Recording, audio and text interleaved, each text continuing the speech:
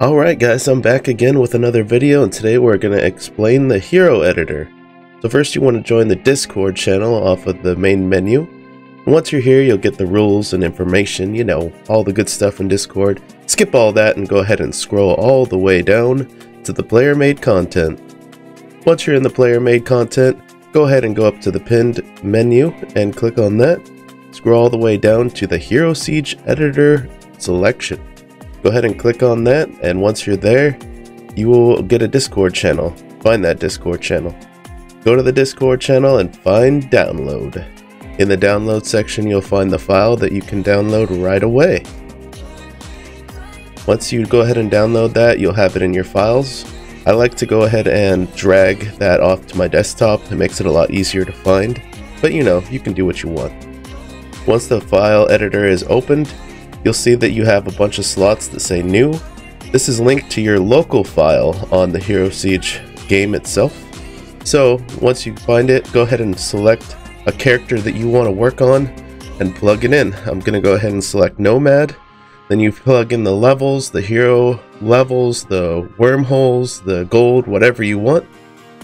Next you'll go ahead and select equipment. You'll know that the Nomad only uses melee, and they give you all the selections for weapons right here, but obviously Nomad can only use melee. So let's select the sword option and go ahead and start plugging some stuff in.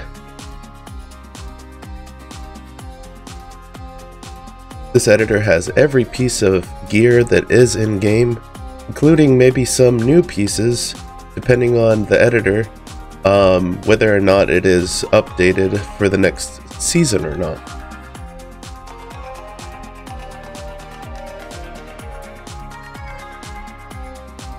So now you can go in and you can put in your relics. You can select whether or not you want actives to be shown or the passives, and it's really easy. You just literally left click on everything, and if you decide that you want to remove the relics, all you actually have to do is go up to the relic in the slot and just right click it.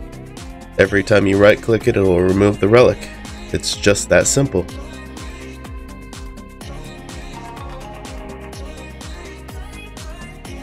In the forge section, what you can do is find a weapon or a piece that you want to upgrade past 100%, and you just literally type in the quality. This gets kind of weird, but after you type it in, you just hit the little anvil button and it will forge it for you. You can actually put it at a ridiculous percent if you want. You can go to like 100,000%. This is not realistic, but you know, feel free to just have fun if you want.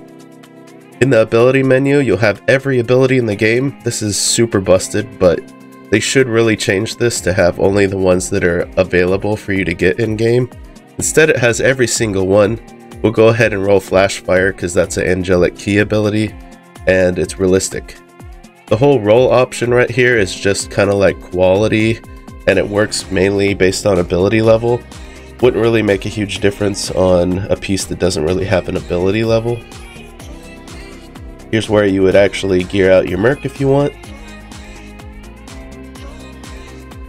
And then once all that's done, make sure you definitely save it. Saving is the most important thing in this. If you don't save, you actually won't have any of the files converted into the game. Up in the export file, this is where you would literally save a build if you want, and importing is the exact same. You just click on it, click on the build you saved, and then load it back in. It's that simple. Clicking on the little inventory box tab allows you to add all of the little pieces into the game, such as runes and keys and Damien pieces, if you know you want to test any of those out in the local file.